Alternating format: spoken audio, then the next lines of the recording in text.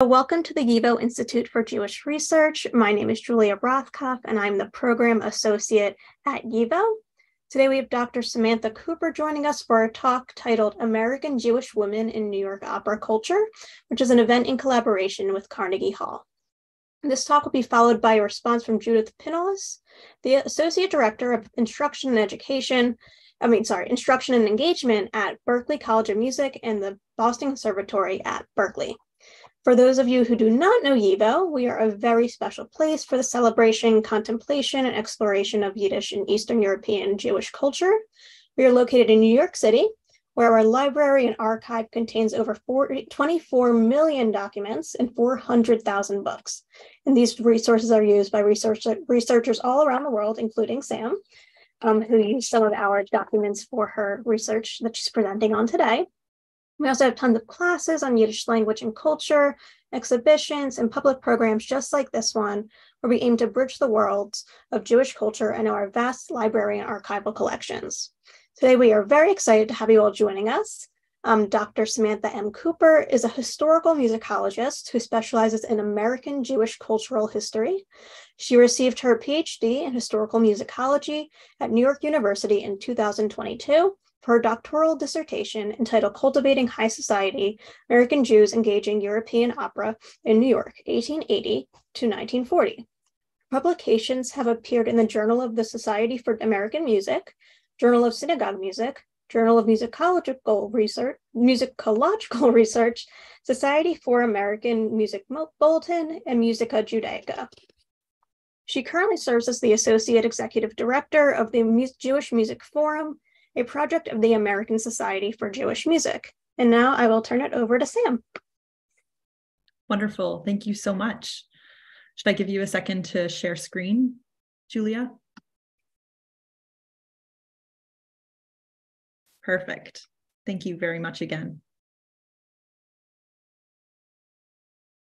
Okay. On March 15th, 1933, soprano Queen Maria made an unusual request of the delegates of 200 constituent branches of the Federation of Jewish Women's Organizations at their monthly meeting at New York's Temple Emmanuel. There, Maria issued a plea for the support of the Metropolitan Opera Company, which faced an unprecedented $115,000 deficit as a result of the ongoing Great Depression. The Met required at least $300,000 of immediate support to ensure that there would be a future opera season. As the New York Times reported the following day, the Jewish women delegates were receptive to Maria's request and unanimously promised Mrs. David E. Goldfarb, president of the Federation, to refer Miss Maria's plea to their respective groups, which had a membership of more than 100,000 women in the metropolitan area. But why did the esteemed Metropolitan Opera House decide to ask the Federation of Jewish Women's Organizations for its financial support in 1933?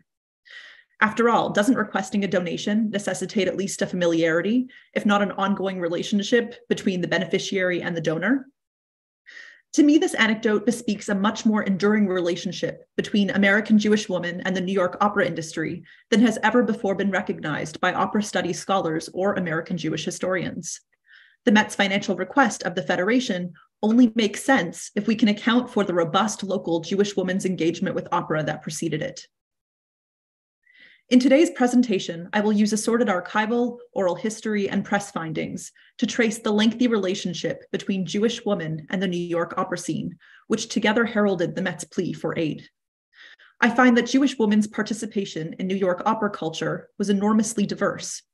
They could regularly be found attending operas and purchasing opera-related goods advertised to them in the Jewish press. Many also recognized opera as a powerful mode for social and racial uplift. Opera regularly featured in the social services and educational entertainment organized for incoming immigrants by established Jewish women. And of course, Jewish women worked for the opera industry in various capacities. Though their contributions as opera singers are well known, their work as ballet dancers, artist managers, vocal coaches, concert organizers, costume designers, and conductors have received less attention. The Jewish women invested in opera were not only confined to the elite class. Rather, those from diverse socioeconomic backgrounds, nationalities, political orientations, and religious affiliations all found in opera a shared tool for acculturation. or what musicologist David Conway terms social entryism.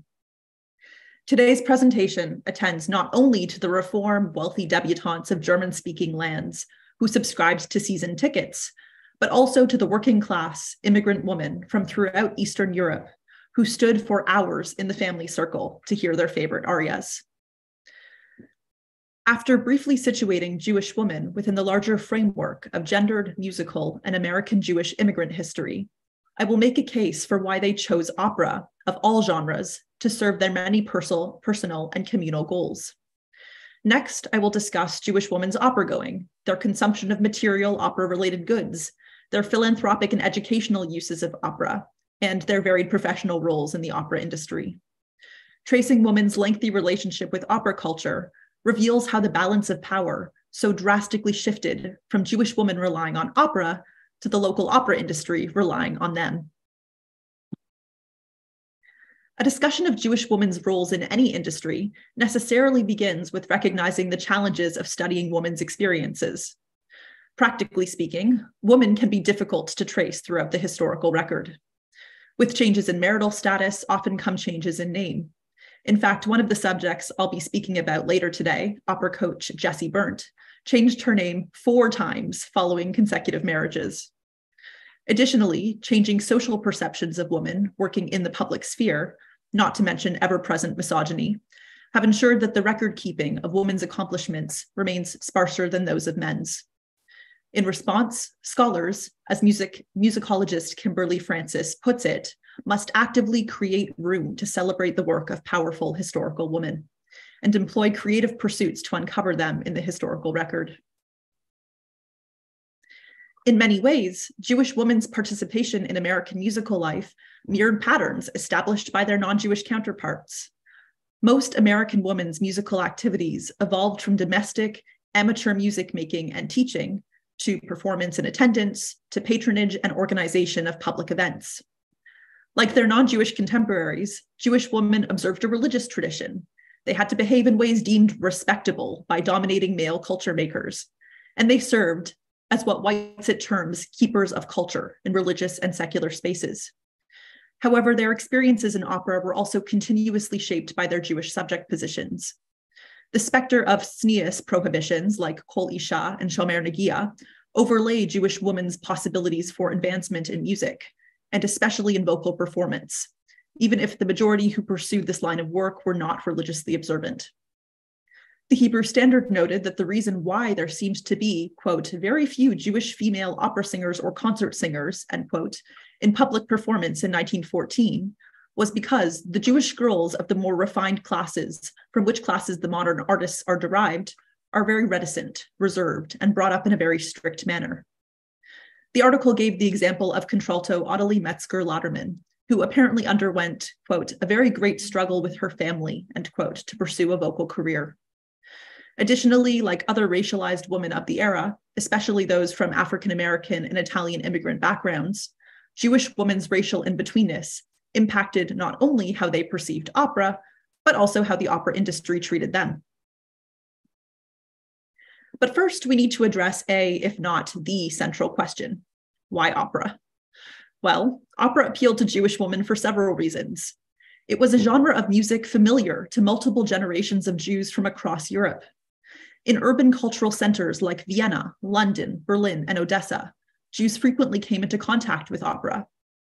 During an oral history interview for the Leo Baeck's Austrian Heritage Collection, violin teacher Edith Eisler recalls how during her adolescence in Vienna, quote, her folks loved to go to the opera and began taking her when she was 6 or 7 years old. At the same time, opera in the United States underwent an important shift in the late 19th century that helps to explain its enduring appeal to Jewish women. As cultural historian Lawrence Levine explains, opera became increasingly sacralized in the American entertainment hierarchy and associated with the upper classes as it moved into new venues called opera houses, intentionally designed to segregate opera for more popular vaudevillian fare. As opera took on associations with upper-class American standards and gained clout for its ability to empower disenfranchised populations, so too did its perceived ability to aid Jewish women and their charges with a parallel cultural ascendance. Coverage in newspapers and memoirs substantiates the Jewish woman from across socioeconomic classes attended the opera, while articles in the American Hebrew and Jewish Messenger and the New York Times recognized philanthropists Mrs. Albert Guggenheim and Mrs. Ernest Ehrman as annual travelers to the Met. The Hebrew Standard similarly documented second-generation American writer and speaker Mrs. Esther Ruske's status as a habitué of the opera. For Adelaide Wolfe, the wife of philanthropist Otto H. Kahn, participating in the Met's governance and philanthropy served as an extension of her familial responsibilities. Wolfe would attend opera with her husband, make generous donations to the Met, host guests from the Opera House, and serve on the Met Opera Guild and Association boards. From the other end of the economic spectrum, infamous Lithuanian-born Jewish anarchist Emma Goldman recounted attending a performance of Carmen at the Met in her memoir, Living My Life. Therein, she details the discomfort she experienced in the standing room as a result of wearing her new shoes for the occasion. And if you'd like to learn more about Goldman's opera love, I would encourage you to check out my latest article in American Jewish History. In spite of these Jewish women's different backgrounds, they shared a belief that attending the opera could be a transformative experience. They also realized that Jewish women were expected to look like they belonged among their peers in high society. Sitting in an opera box suggested that a person had ultimately obtained the most wealth and by extension, social elevation. Even though Jews could not own their own opera boxes at the Met before Kahn became the first exception in 1917, affluent Jewish women and their husbands frequently rented or subscribed to opera boxes in earlier years for either the regularly scheduled opera season or for private events. Similarly, discussing opera emerged as an important cultural activity for Jewish women living in New York, especially those in the middle and upper classes. Associations with opera became a means of demonstrating good taste in music and even better taste in apparel, company, and status. The Jewish press reinforced these perspectives by circulating news of upcoming performances and opera seasons, as well as by publishing celebratory lists of Jewish singers. They also published opinion editorials and even stories about opera. In response to an 1882 Jewish woman's request for assistance titled, "What is to be done? The men won't call," writer Leah Cohen Harvey asserted in the Jewish Messenger that young Jewish women needed to be able to socialize with young men about opera in order to secure a husband. Similarly, in editor Minnie D. Lewis's 1892 article for the American Hebrew, she suggested that every primary school should offer, quote, "a course in proper everyday behaviors," end quote, to teach children, quote, "the table dicta of polite society," end quote. And, of course, quote, "knowledge of the correct way to comport oneself on all occasions, including in the theater or at the opera." Imaginings of Jewish women's racial uplift also graced the pages of the Jewish press. When, in 1920, the American Hebrew and Jewish Messenger published non-Jewish writer Yetta K. Stoddard's Yellow Elbows, the story of a Jewish girl's faith in her abilities as a singer and the happy consequences of that faith, the paper and author framed knowledge of opera as possessing the inherent potential to contribute to Jewish women's racial uplift. In this work of fiction, a Russian Jewish immigrant girl successfully uplifts herself from, quote, "the class of yellow elbows," end quote, to, quote, "polished ivory flesh tints," end quote, through operatic education and performance. Many Jewish women's earliest associations with opera derive from being the targets of marketing campaigns in the Jewish press and consumers of opera-related clothing, accessories, beauty products, instruments, and music technologies. Since Jewish studies scholar Andrew Hines and Jeffrey Chandler observed that material acquisition and consumption became an increasingly sacred mode of socialization for Jewish immigrants in America, it isn't all that surprising that Jewish women wielded their purchasing power as an avenue of their opera engagement. At the same time, opera itself was already a very materialistic enterprise. One of the chief strategies developed to elevate opera from popular entertainment was, as historian Bruce McConaughey explains, setting a code of behavior, including a dress code, deemed proper when attending the opera. Accordingly, several advertisements in the Jewish press, presumably placed in the papers with the help of Jewish men serving as editors, emphasized the drive towards uplifting and even whitening Jewish women consumers. The Jewish Messenger's fashion notes column of the 1880s gave Jewish women advice on what they should wear for evening and opera occasions. A series of 1890 ads for optician William Dengler's opera glasses in the Jewish Messenger complete with a sketch of a refined-looking woman using his products, assured readers that his opera glasses would add grace, give dignity, and lend comfort to every lady who acquired them. By 1922, Lord and Taylor's First Nights advertisement, published in the American Hebrew, esteemed the donning of fashionable gowns, wraps, and furs for an opera or play as an illustration of a woman's joint taste and refinement and her leadership abilities, immediately after women had won the right to vote. In the most literal sense, opera attendance began to garner an association with racial uplift among Jewish women, as advertisements for cosmetic products marketed to Jewish women capitalized on connections between the allure of opera-going and racialized notions of white femininity. In the American Hebrew's 1887 ad for Dr. James P. Campbell's Arsenic's Complexion Waters, the doctor promised a transparent complexion and finely textured skin, guaranteed to prompt copious invitations to the opera. The Hebrew Standard's 1911 ad for Plexo Evening White makeup, meanwhile, claimed to be indispensable to the woman preparing for dinner, opera, or ball. Acquiring opera goods came to symbolize Jewish women's respectability. Opera glasses were one of many beautiful things for sale at Jewish events, or they were gifted as tokens of gratitude by men to their wives and mothers for their service efforts to Jewish organizations. The American Jewess, the first English language newspaper written by and for American Jewish women in the 1890s, in that paper, readers who acquired at least 10 new paid-up subscribers were promised the gift of a fine opera glass. And though it might seem contradictory today, American Jewish women did not understand their participation in the religious dimensions of Jewish life and their consumption of opera goods as mutually exclusive endeavors. Rather, as Jewish historian Barbara Kirschenblatt-Gimblett has observed, as a result of the movement of Jewish holiday celebrations out of the home and into the public sphere in places such as opera houses, the Jewish holiday calendar fortuitously converged with social seasons and shopping cycles. Her observations align with those of a writer for the Hebrew Standard in 1908, who reflected that although Jewish women in New York still dressed in white for the days of awe, now they wore, quote, opera cloaks and satin slippers, and they come to show themselves, such that even the synagogues and temples are so many exhibitions in millinery and dressmaking, end quote.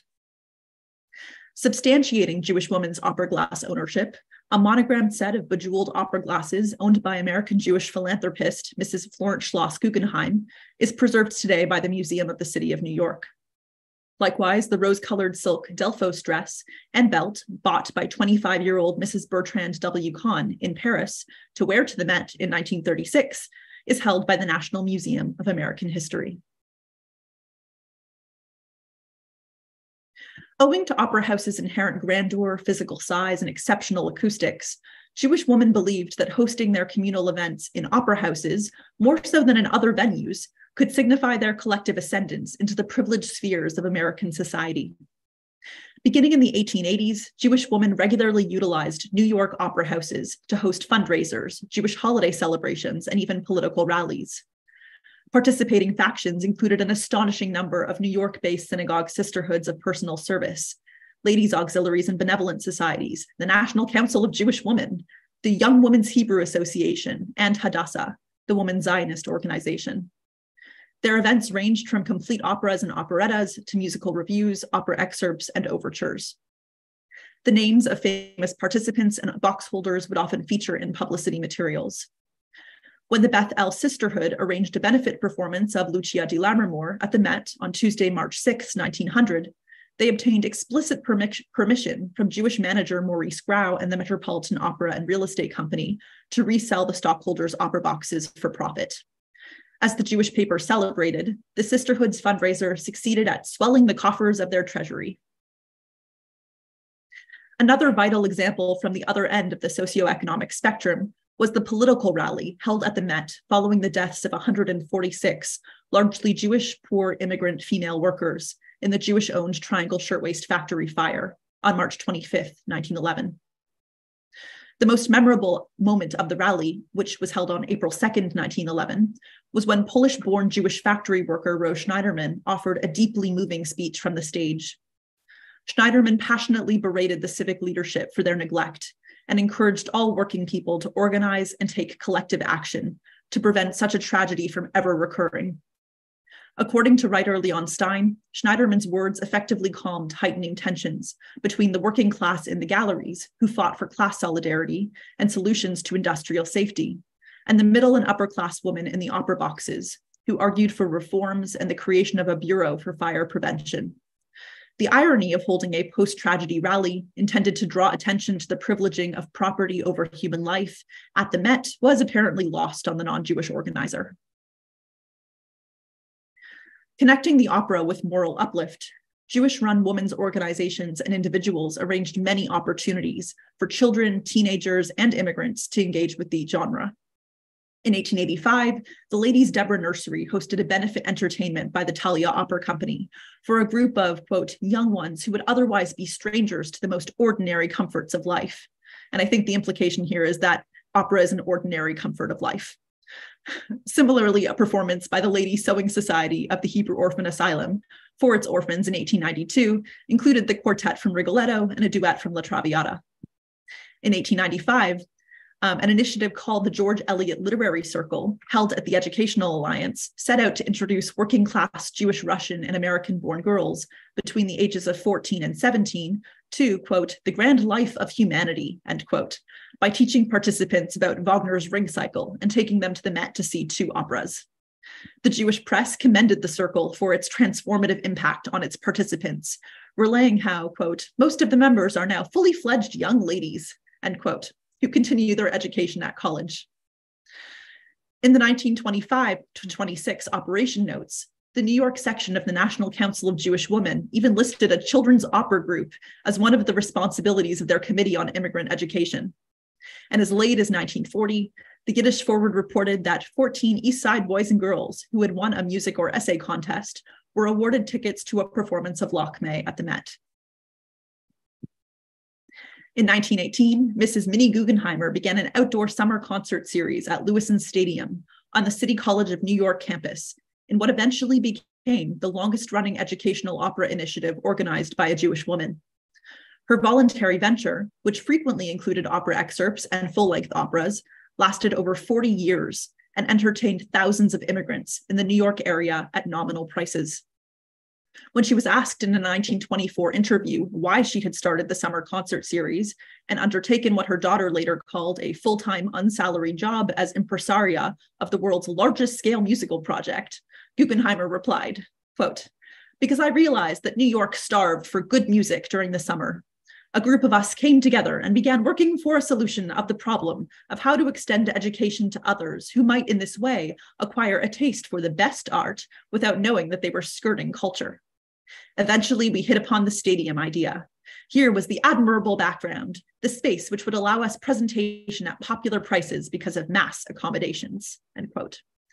Like other Jewish woman philanthropists of her time, Guggenheimer's interest in disseminating and legitimizing a particular elite sense of good taste through music drove her to arrange these symphonic and operatic performances. Of course, the vast majority of Jewish women to participate in opera culture did so by singing on the opera stage. By 1880, Jewish women could be found performing throughout the New York area, in venues ranging from the Academy of Music and the Met to the Lexington Opera House and Town Hall. While household names like Alma Gluck, Issa Kremer, and Beverly Sills may be familiar to many of you, other performers who are rarely documented as Jews in opera history include Frida Langendorf, Rosette Onday, and Rita Fornia. Rather than discussing these singers who could easily feature in books of their own, my goal today is to reframe them as cogs in the machine of the larger New York opera industry. While certainly exceptional for their talent, they were just as essential as the many other working professionals who have not yet received their historical due.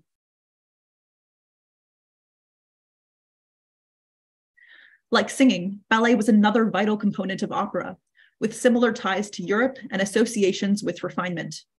These factors made it an appealing career path for Jewish women from immigrant families, who found in the art form a compelling opportunity to participate in the local labor force. Some of the many Jewish dancers from working-class American backgrounds who began their ballet careers as students at the Met Opera Ballet School and in the Met Opera Corps de Ballet in the 1910s and 20s included Helen Tamaris, Rosa Feldman, Nora Kay, Ruth Anna Boris, and Muriel Bentley. Visiting ballerinas too left their mark, most notably St. Petersburg-born prima ballerina of rumored Jewish descent, Anna Pavlova, whose United States tour brought her to the Met in 1910. Offstage, a handful of Jewish women worked in more surprising roles. German-born Jewish concert artist manager Annie Friedberg had an office in the Met from 1911 to 1926, and she managed the bookings for over 100 artists during her over 40-year career. Ironically, she has been eclipsed by her more famous brother, pianist Carl Friedberg, in spite of the fact that she managed his career too. In 1914, Musical America observed that Friedberg was, quote, one of the few women managers of musical artists who has met with success in artist management. Another notable, absent from most opera histories, is the vocal coach and accompanist Jessie Berndt, a convert to Presbyterianism born in Amicus, Georgia, to German Jewish immigrants. She spent her career helping singers interpret their roles for the opera stage and lived in a studio apartment above the Met.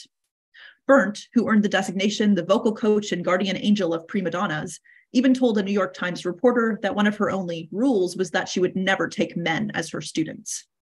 During World War I, Berndt converted her apartment in the opera house into a war relief station, demonstrating how Jewish women could bring elite opera spaces deliberately into touch with global circumstances. Meanwhile, Gretel Urbans created costumes for 18 productions at the Met. Her talents were contracted out of the New York studio of her more famous father, architect and scenic designer Joseph Urban. The whimsical, colorful examples displayed are from Gretel's designs for the Met's productions of Le Cantat of Mine and Turandot. Unfortunately, in spite of immense coverage of her father's career in the press and at Columbia University's archives, I have not been able to locate any pictures of Gretel. Finally, Parisian-born pianist, opera conductor, and vocal coach of Dutch Jewish descent, Lena Cohen, made national headlines in early February 1917, when she became the first woman to conduct an opera in the United States. The day after her debut performance with the Cosmopolitan Opera Company, the New York Times proclaimed, quote, "Woman wields the baton. Lena Cohen conducts a performance of Carmen in Garden Theater," end quote. While the New York Review added, quote, "Madame Cohen is first of sex to wield baton in grand opera in America," end quote. Unfortunately, far from remarking on Cohen's prowess as an opera conductor, the reporters commented only on her decision to wear a plain suit to the performance. Musical America, meanwhile, used condescending language to label Cohen, quote, "an ornament to the operatic conductor's chair, even if she may not yet occupy that of the president," end quote. They also equated her conducting debut to her, quote, "turning the trick," end quote, which was clearly a euphemism for prostitution. Cohen, in turn, issued a statement in response, reminding the public that she had not, quote, "invaded the orchestra pit with the idea of making a sartorial display of herself, and wished to attract attention solely by the caliber of her reading of the score of Carmen," end quote. And so, by the time soprano Queen Amarillo approached the Federation of Jewish Women's Organizations at their monthly meeting to ask for financial aid on behalf of the Met in 1933, there is no doubt that New York's Jewish women had come to rely on opera as a tool of uplift and as a viable pathway into the workforce. For the first time, Jewish women found themselves occupying a new empowered position from which they could choose to bestow or deny aid of their own on the struggling opera house. In light of American Jewish women's decades-long engagement with opera culture, that the Met then sought out their financial support seems a somewhat fitting place to conclude the narrative. By the beginning of December 1940, the Yiddish foreword featured a photograph of Met opera star Lily Pons shaking hands with Mrs. Joseph Hammerstein, president of the New York chapter of Hadassah, in anticipation of an upcoming performance of Lakme on December 14th that would raise funds for the organization's work in Palestine. Armed with opera, American Jewish women set out to fashion themselves and others as socially respectable and acculturated, in line with evolving expectations of American Jewish womanhood. Though Jewish women may not have always conducted opera-associated actions as Jews first, their diverse voluntary and labor efforts constitute a significant but overlooked part of the narratives of American Jewish culture and the American opera history. American Jewish woman's embracing of opera sheds light on the vital roles that music has often played in helping minorities to integrate into the fabric of American society. Thanks so much.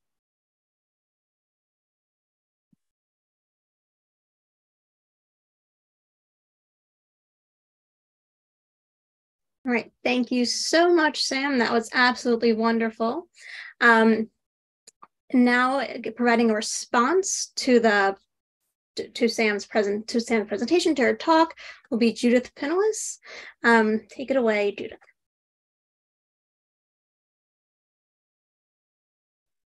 First, thank you, Samantha, for a tremendous presentation and for the many, many insights your research has made. I really appreciate that. Thank you.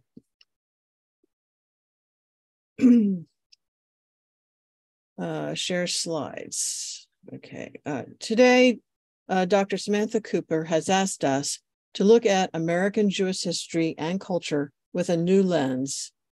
In the presentation you just heard, Dr. Cooper utilized a case study of the Met to re-examine Jewish history, not only from a feminist perspective, but goes beyond this methodology and gives us a new way to approach understanding the processes of acculturation and assimilation.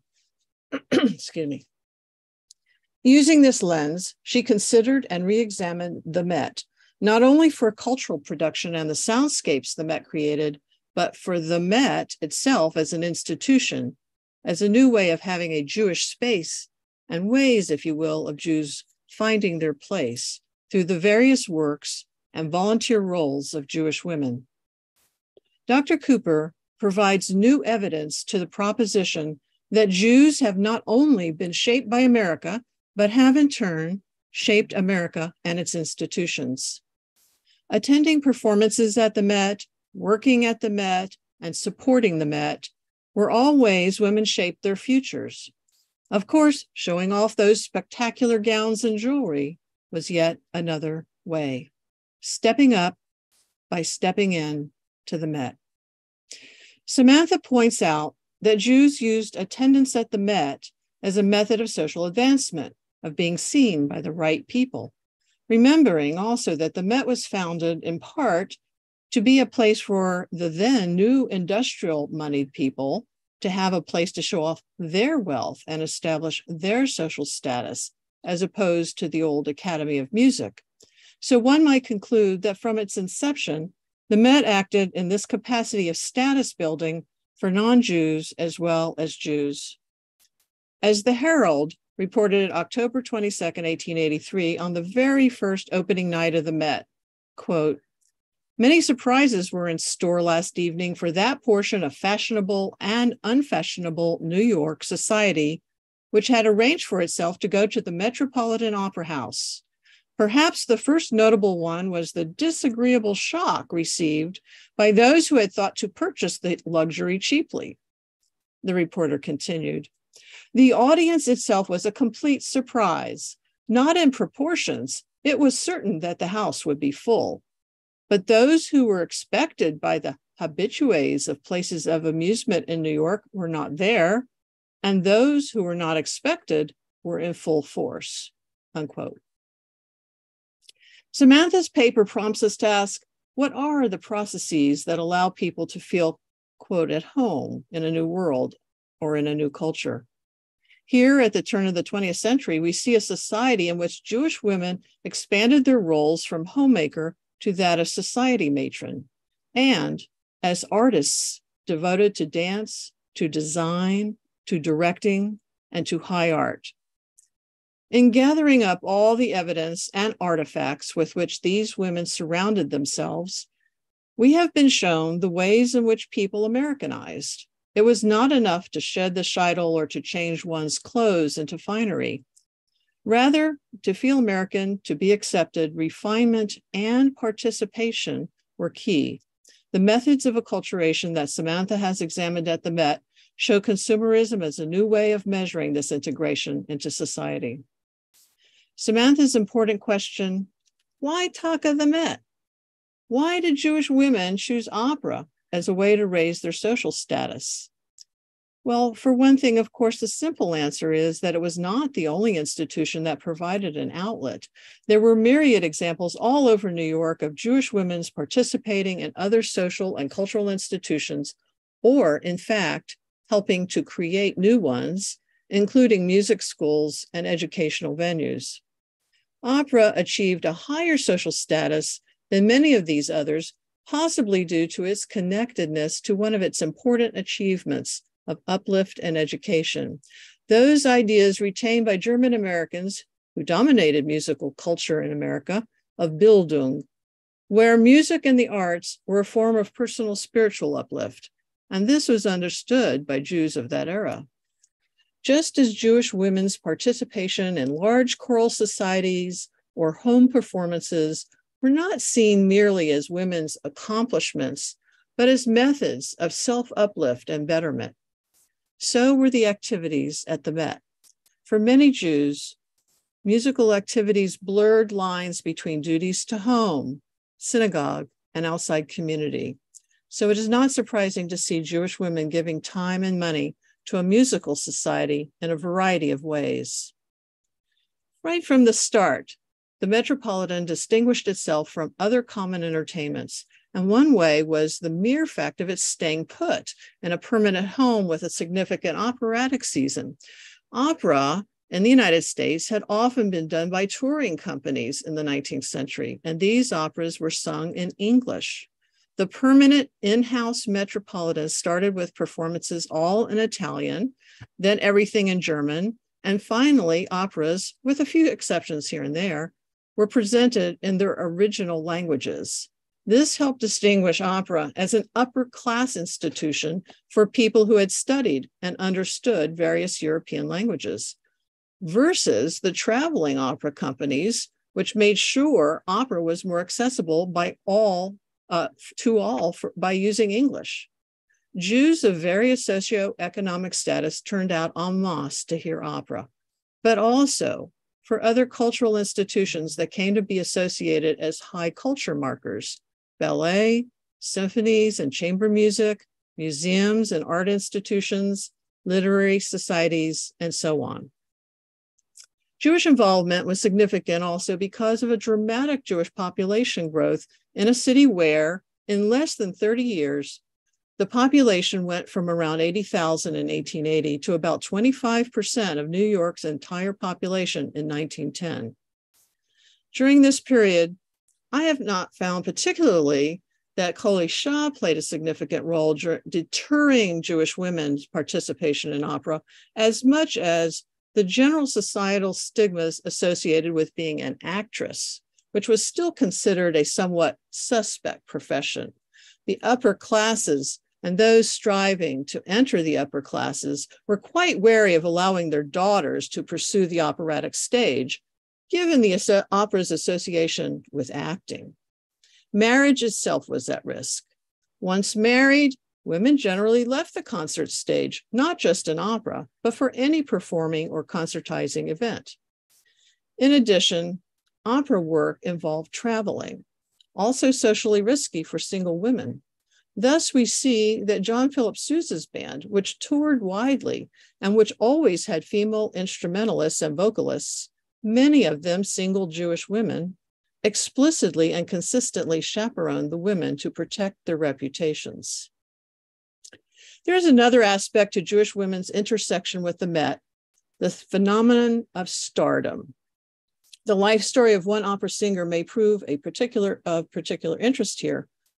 Josephine Jacobi was an opera star with the Met who was active as a soloist for Temple Emmanuel, on the concert stage, and singing for Jewish community causes that Samantha pointed to. Her career after the Met was as a vocal coach and singing teacher, one of the many overlooked roles for Jewish women artists, as Dr. Cooper has pointed out. However, during her tenure as a Metropolitan singer, she enjoyed tremendous celebrity and status and fame. Josephine Jacobi was already a superstar by her mid-career at the Met, which spanned the years 1903 to 1908. The measure of celebrity and credibility Metropolitan stardom gave, especially to Jewish women, might be seen as an additional aspect of the intersections of the Met with Jewish women, as the following story may illustrate. Jacobi was traveling and performing as a member of a large contingent of the Met during the spring of 1906. On the evening of April 17th, they presented Carmen in San Francisco. The next morning, the great earthquake and fires of 1906 happened, which destroyed the city. Jacoby was extensively interviewed as a credible witness who escaped with difficulties and experienced those traumatic events. While hundreds of survivors who left San Francisco traveled east, including several members of the Met entourage, it was Jacoby who was interviewed in the Chicago for the Daily Tribune and the New York Times. Another interview with Jacoby was conducted as soon as she arrived in New York, and 2-column story appeared in the New York Times. Given her fame, bestowed by virtue of being a Met star, Jacoby's experiences were of interest to the general public. Dr. Cooper has led us to a wide open field of study. There is much to explore and understand in the relationships of Jewish women in the arts, and especially music. We are just beginning to uncover the intersections of Jewish women and institutions and how this affected their musical and social places in America. Samantha, I look forward to hearing more about your research and findings in the future, so thank you. Thank you so much. I am so grateful to you for assembling this PowerPoint and for your comments. I think they really did tease out and add to everything I was able to share today, and I so appreciate it. Thank you.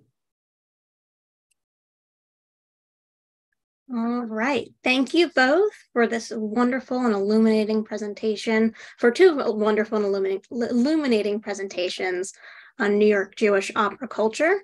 So we do have a bunch of questions from the audience. Let me just get to them. I guess to start, so we heard a lot about these different, about how women contributed to New York opera culture in general. Someone is asking in particular about Beverly Sills and how she is part of this whole picture. I know that, Sam, you mentioned her briefly, but how does she contribute to the broader picture? Yeah, Beverly Sills is a phenomenal example of exactly this narrative. And I actually opened with the example of Beverly Sills in the first presentation I ever gave for YIVO and the Center for Jewish History at the end of my year-long fellowship in May 2021.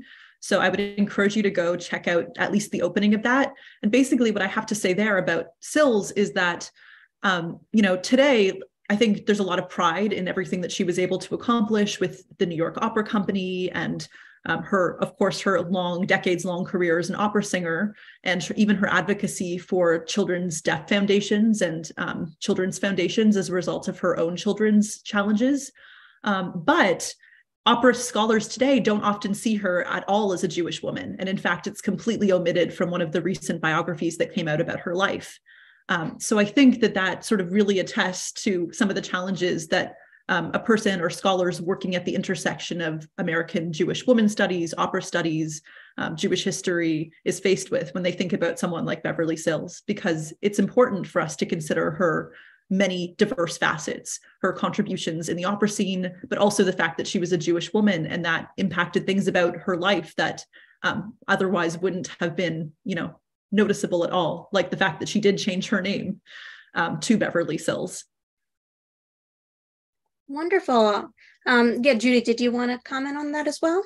I want to point out that Beverly Sills' teacher, Estelle Liebling, was also a Met singer and had traveled with John Philip Sousa extensively, and was also one of those people who became a singing teacher. And I think she said something like 70 plus students who went on to sing at the Met. So there were Jewish women in these additional roles that were involved with Beverly Sills as well. So the kinds of things that you pointed out, Samantha, that the singing teachers and the people who were preparing people for singing at the Met, many of them were Jewish teachers as well, especially these women. There were many women involved there. Absolutely. And actually, if you look online, there's an incredible picture of Sills and Estelle Liebling behind a piano together. So you can kind of see them in action, captured. They were captured, I think, in Life magazine and in places. It was a very well-known phenomenon that she studied with her for over 3 decades. Yeah, for sure. All right, great. We have another question about how Jewish women started getting involved in opera, because they were barred from buying box tickets. And so what did it take for them to get into the boxes? And how did they first get involved in opera culture? Yeah, I think I would actually love to toss this question back to Judy, because she can maybe speak in a little bit more depth about people like Madame Europa and some of the earlier European Jewish women who were singing, much earlier than the American scene. So from my research angle, I can talk quite a bit about how mostly exclusively Jewish men were making the opera scene function even in the 1860s, when there was this influx of Moravian Jewish impresarios that Ruth Henderson talks about as having worked at places like the Academy of Music and taken artists on various tours like Joseph Hoffman. But the story about American Jewish women, especially singing opera, starts much earlier back in Europe. Well, that's right. And women, of course, started singing opera, and I think even in the 18th century, I have a few names of people who were Jewish women who were singing opera. And we also know that in the 19th century, especially, as there were more and more freedoms for Jews in Europe, and people became more educated in the arts, Jewish women turned to opera as they were not singing for the synagogue. And many, many daughters of cantors became opera singers. And this was an avenue for a really good musician to pursue. And then we see that the same thing happens in the United States, especially with the early immigration, let's say early 19th century, the German Jews that came to the United States. There were many women who were musicians. They were educated in Western European culture. One in particular that I did research on, and Julie Rosewald, who became very well known in one of the touring companies in the United States. It was an English opera, and settled in California and served as a cantor in a synagogue. So the ties between synagogue and the opera were well known, and that relationship also carried over into people like Josephine Jacobi, who sang in Temple Emmanuel as a soloist. And there were many women soloists in Reform congregations in New York, in the New York area. There were also many choral groups as well, choirs in synagogues at that time. So many of these women sang in multiple venues, not just the secular concert stage, but in the synagogues as well. Yeah, that's completely right. Thanks so much. Yeah, that's great. We have another question about European versus German Jews. And so I'll just read the question. So you've kind of hinted at this a bit by talking about class issues and efforts to educate 20th century immigrants, but I wonder if you might speak a bit about the divisions between those American Jews who were descendants of the mid-19th century German immigrants and those who were either themselves or descendants of the Eastern European immigrants who started arriving in the 1880s, and how participation in opera culture might have worked into this relationship. Yeah, that's a great question. I think that came from Rachel Edelstein. So thank you so much, Rachel. On that, I really have to say that I was doing my best not to overemphasize the fact that these are often perceived in Jewish history as two distinct groups. I think there's a lot more overlap than we might like to admit. And historians like Hasia Diner have really taken apart the notion that there were these successive waves of Jewish immigrants that had strong opinions about each other, and everything was just so, and these groups had clear divides. I think that that's perhaps it would make it easier to be a historian if that was the case.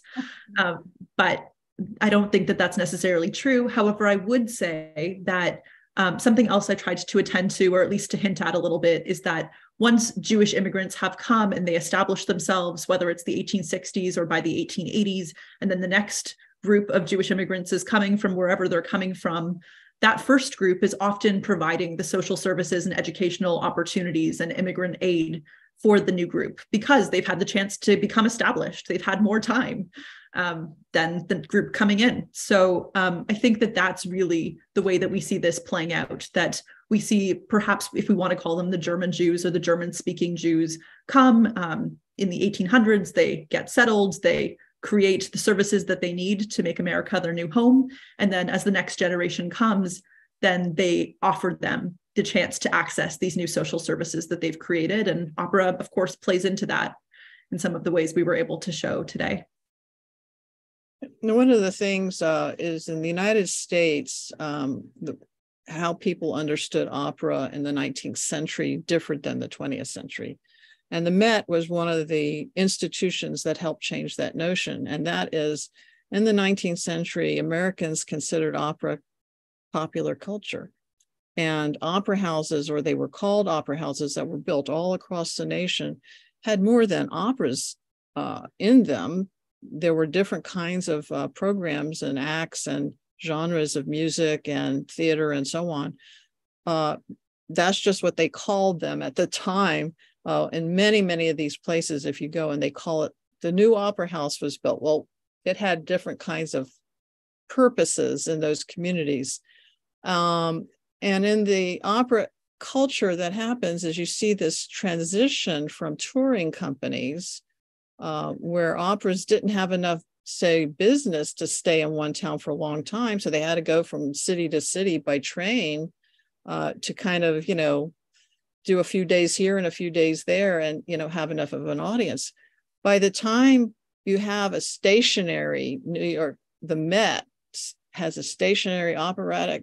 This is an amazing change in the way that things were done, where you have a group that's that has its own house and its own place and its own season, and it can be in one city.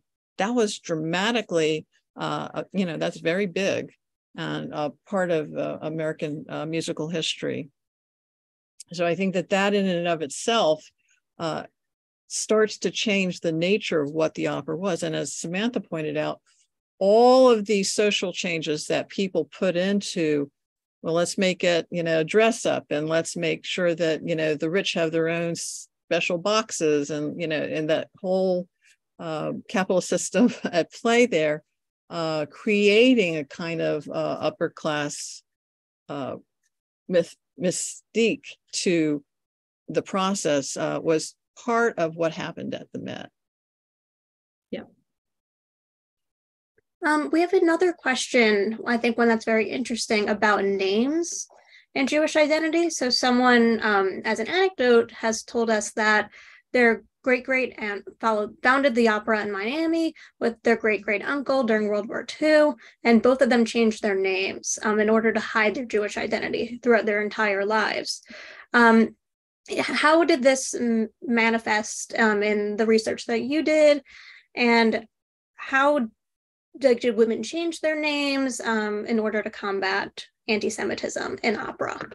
Yeah, that's a great comment and question. And I actually think before I address your question about name changing, I want to point out something else that your story alludes to, which is that this phenomenon of Jewish women and Jews in general in the New York opera industry is just a case study.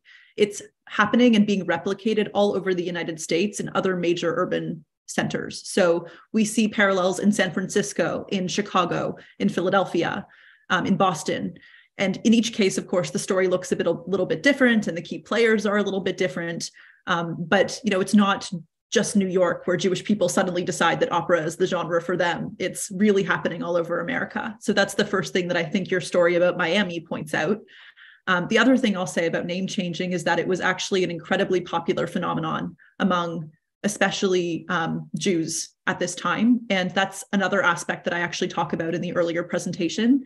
So again, I'd encourage you to check that out, because I actually created a kind of statistical analysis to think about, well, how common is this thing? Like I keep seeing that, I'm reading these biographies and this person changed their name and that person changed their name and they're both opera singers. How common is this? And I think the statistic ended up being like 30% of the 80 singers I looked at in the New York area did undergo a name change specifically because of their career they'd chosen in opera.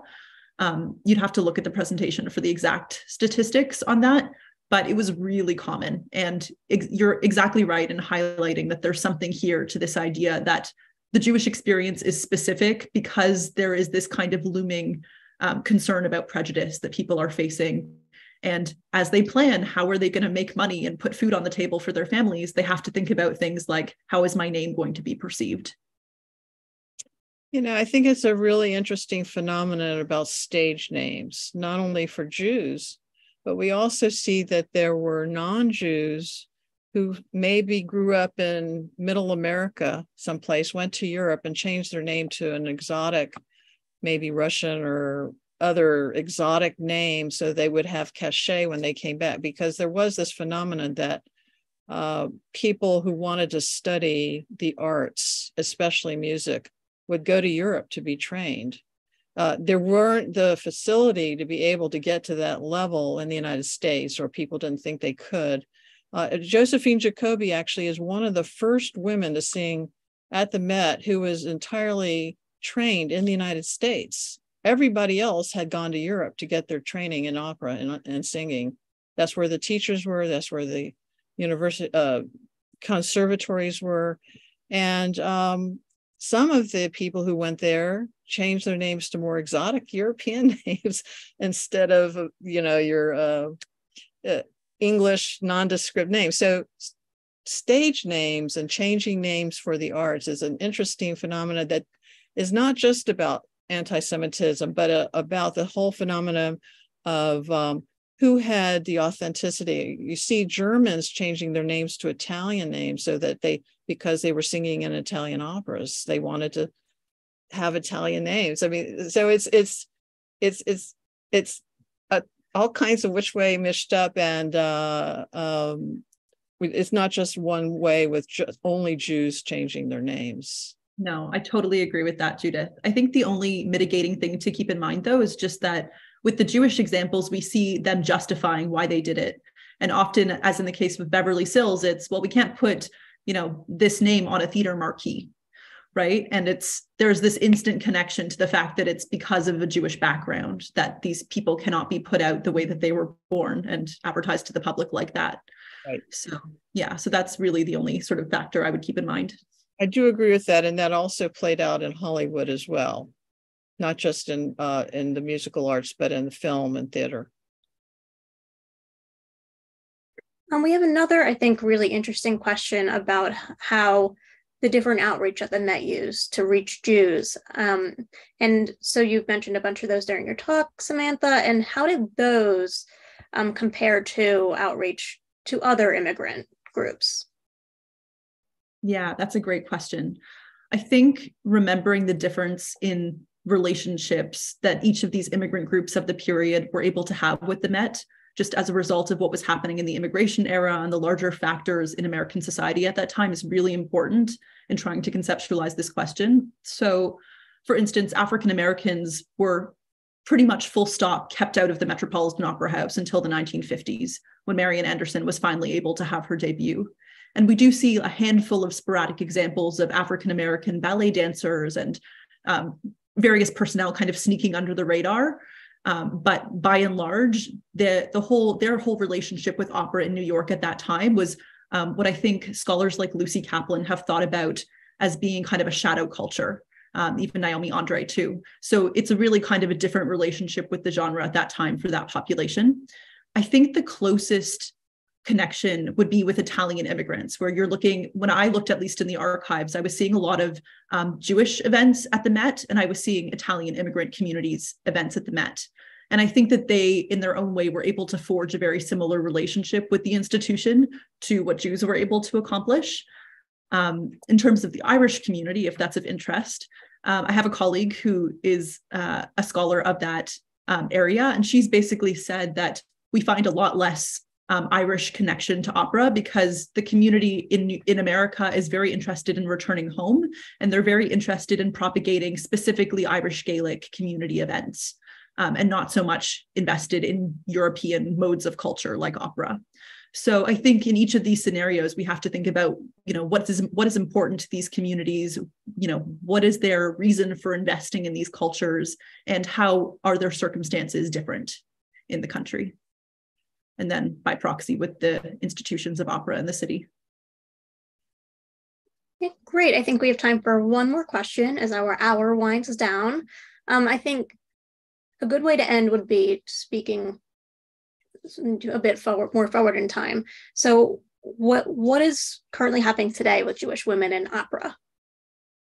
Yeah, that's a good question. From personal experience, I can say I have many colleagues who are currently Jewish women opera singers, mostly in the Canadian context. But in terms of the industry, I don't feel like I have the expertise to really talk specifics about what is happening in the North American and even the New York opera industry at this moment.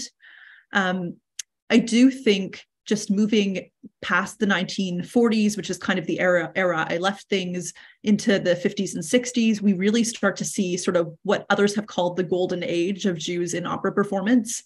I don't disagree with that. I think suddenly there's a lot more visibility and opportunity for singers like Sills and Peters and all of these really big names of that moment. And I think that there are reasons for that, and they probably need some grappling with and some thinking through. But I think we really do start to see less fear about opera singers being forthright about the fact that they are of Jewish backgrounds. And as a result, there are more known names of Jewish performers in the opera industry following the 1940s. All right. Well, on that note, thank you so much, Samantha. Thank you, Judith. This was a wonderful conversation about a really, really interesting topic. So thank you both for being here. And I hope everyone has a great day. Thank you so much for having us. Thank you.